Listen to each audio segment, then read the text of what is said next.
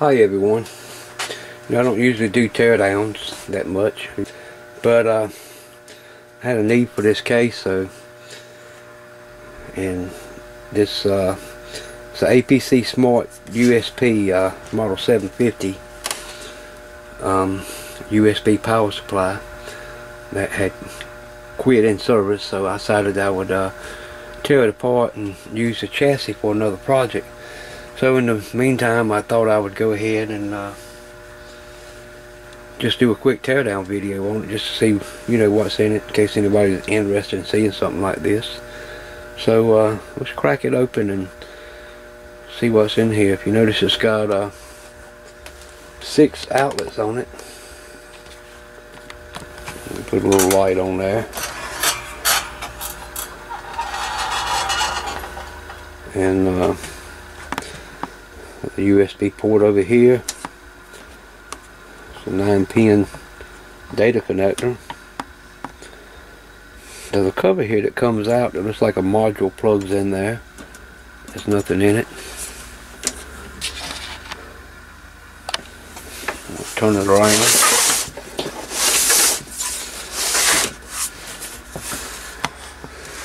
You can see a nice little data connector in here.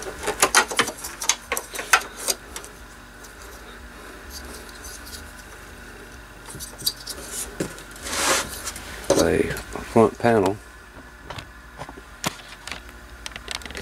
and I know when you try to turn it on, it gives a fault code even with the batteries unplugged. So I don't, like I say, I don't have no need for even using anything of this size, so I figured we'd tear it apart. This case ought to come handy for a couple of projects I got in mind. I'm going to go ahead and zip the screws out of it and let's see what's in this thing. Okay, all the screws is out. We'll lift the cover. I really like this. This is very heavy gauge. Good and solid. Ain't no much flexibility in it.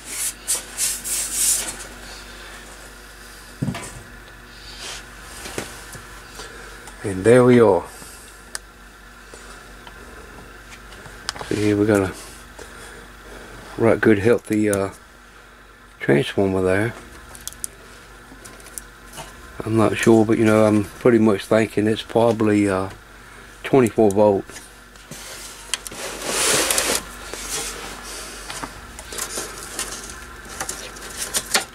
Little clip-on filter on the leads right there. That might come in handy for something.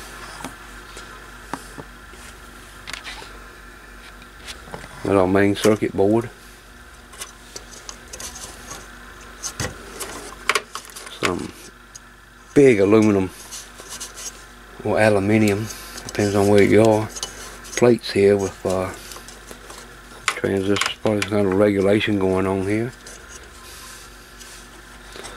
Has a USB board here on the back.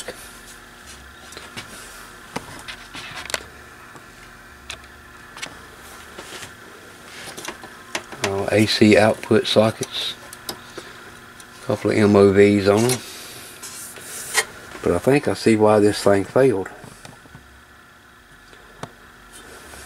Zoom out there so you can see. There's 2 batteries over here, and I don't know if you can see this on the camera. Zoom back in on it. You can see just how distorted these batteries are and swollen.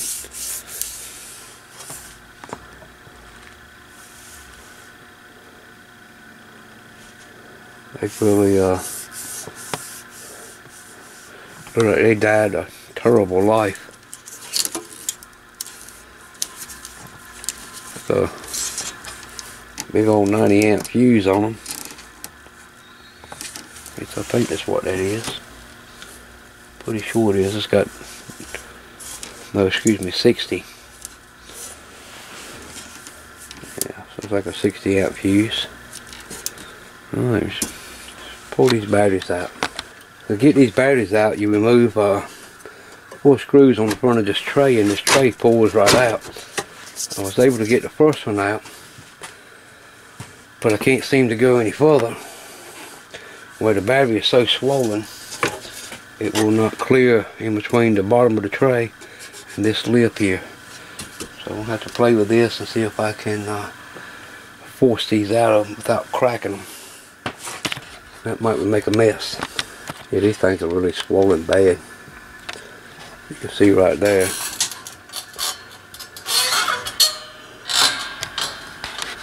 Get some light down on it.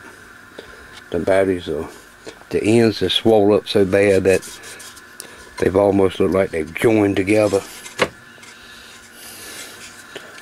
and they don't seem to want to move. So it looks like I'm gonna have to use a little force, try not to damage the chassis, and then get these things apart. Well, to get this tray out, I had to come in here and drill out 2 rivets there in the framework, and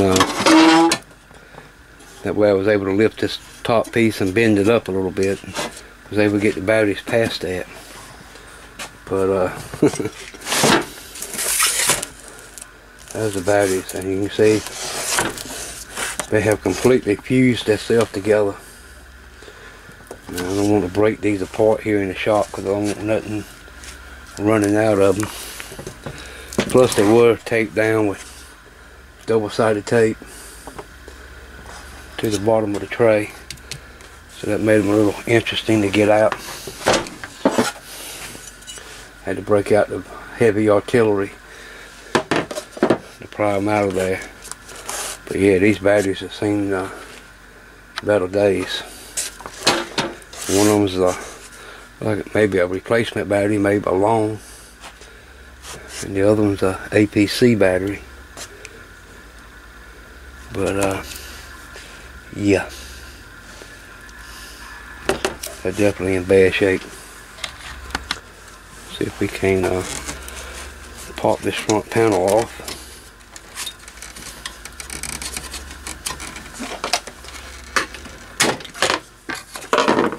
There we go. Piece of flat flex soldered on both sides, does not unplug.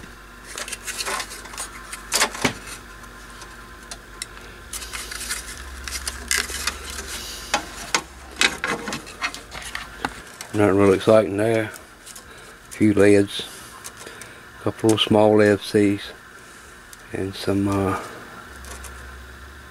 few passive components on it.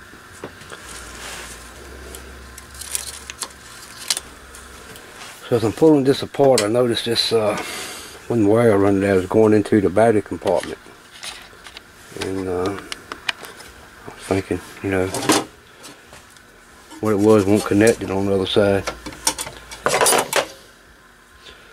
and it's probably some kind of sensor.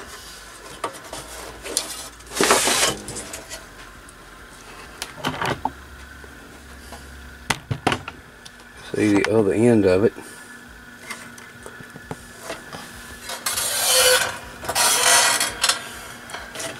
Right down here to the circuit board.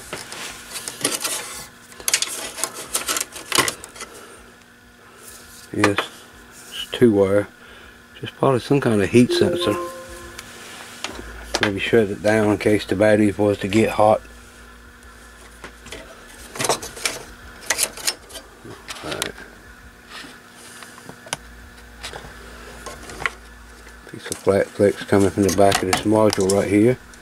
Goes over here to the circuit board. Looks like it's plugged in. Yeah, it'll come in handy.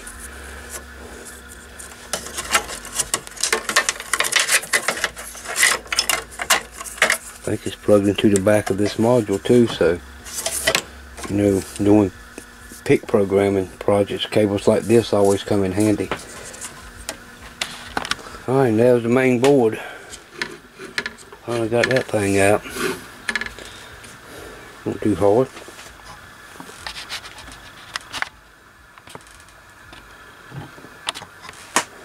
Here we got a LM317. It's probably a driver chip for this data port, a few relays, 20 microfarad 150 volt capacitor,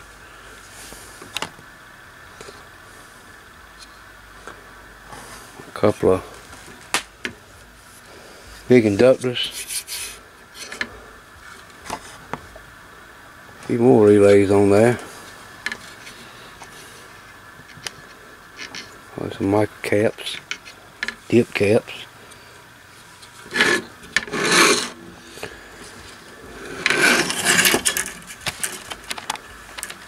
a big capacitor here. It's got 3 pins on the bottom, but I was looking at it a while ago. It's got 2 grounds, 1 center. So there's a MOSFET here in the center, and it looks like there can be 4 more added on it. Like I say, this is the model 450, and it's 700, about 450 watt, and then it goes right on up to, I think it was 1,000 watt. So I guess they would add more MOSFETs in there for that.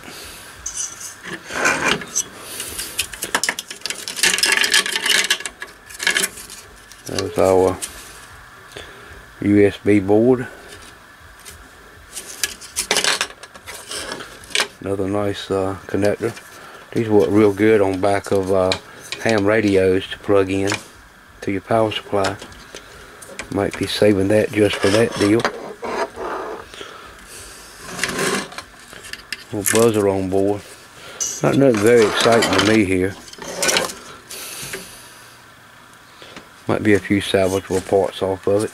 These heat sinks might come in handy for something. So we got us a nice heavy duty 24 volt power transformer. We probably can come up something good for that. I think it's tapped for different voltages and different outputs. That might come in handy for building a power supply. But the main thing I'm interested in is the chassis. I left the power cord in it. Haven't took that out yet. But one of the potentials I see in this chassis is to use it for one of my repeater projects. What I'm thinking, probably can house the receiver over here in this box, the transmitter here in this side. There's enough room to put the transmitter and a small amplifier, maybe something like this Vocom 100 watt amplifier will probably fit in there.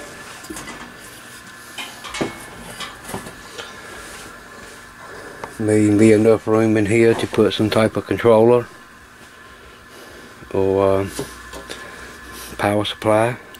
Haven't made my mind up on that yet. But yeah, good potentials in a chassis like this. This ought to come in handy for a repeater project, and don't have to do much modifications. Even have a slide out tray for the receiver to work on. That would be interesting, wouldn't it? One thing I did like about this chassis is that the width of it is 17 inches. So that could be made just right to put a front panel on it, or some strips of angle on the front, and it would fit right into an 18-inch rack. So a little bit of thoughts on that. I think it's excellent chassis. It's even got a place to have a fan put in the back. So if I was to build a power supply here, it'll keep it cool. Lots of decisions. Would probably be even enough room in this chest to put the receiver and controller here. So I don't think the GE parts would fit in it, but definitely something like the Hamtronics boards would fit right in here with no problem. Well, as you can see, I'm drinking up a lot of coffee here lately. I need to go out and find 2 more of these. And these will actually be turned upside down. And what I'm planning on doing is showing you how to build a UHF duplexer out of 4 coffee cans. Now, the bottom, you know, is plastic, so this will be lined with several layers of aluminum foil, and then pop back on, turn upside down.